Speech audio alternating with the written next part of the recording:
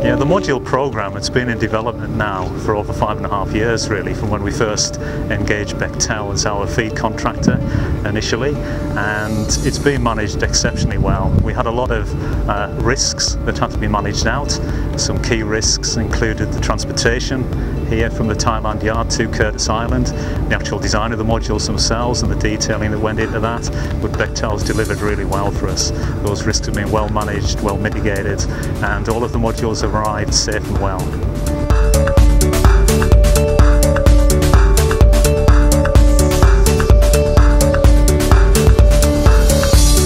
Two milestones. One is the project milestone. This is the voyage number 26. This is the last modules for the project, and it's kind of a significant milestone from a personal standpoint.